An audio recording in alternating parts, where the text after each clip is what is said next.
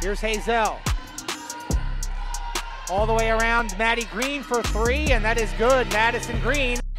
Jefferson against Nihil. Good high-low for Tucker again. And Jefferson and Tucker have really worked well together this year. Tinsley. This is Oderkirk.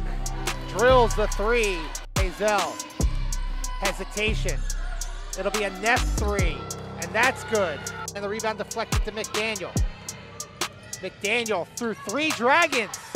Lays it up and in. First bucket for the standout freshman, Peyton McDaniel. She's a great player, but I really think she needs to believe that she's a great player. I think she can do so much more with her height and her size.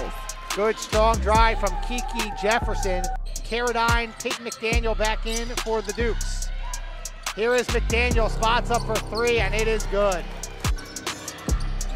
Now in the corner, it's Carradine. Off the glass, got the roll. JMU now on offense with a chance to retake the lead again. Jefferson around Satman over Leonard, no good. Juf the putback, and JMU back in front. And the Dragons with a 3-point win over the Dukes.